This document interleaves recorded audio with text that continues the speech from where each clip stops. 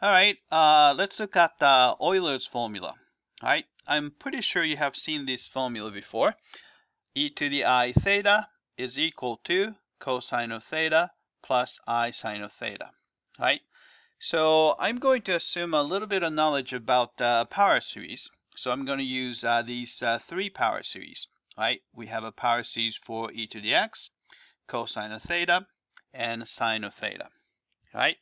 So let's come up with the power series for e to the I theta, which looks like this. Right? So all we have to do is just replace all these x's by I theta. We get that. Right?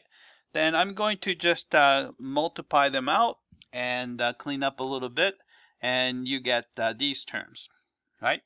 Then I'm going to collect all the terms without I, and also all the terms with I, then you're going to have something like this, right?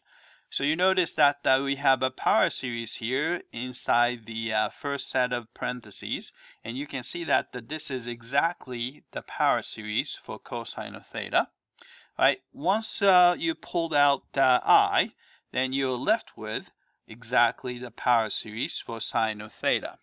So therefore, we will end up getting cosine of theta here plus I times sine of theta, which is exactly the right-hand side of the Euler's formula. All right, that's it. I hope that this was clear.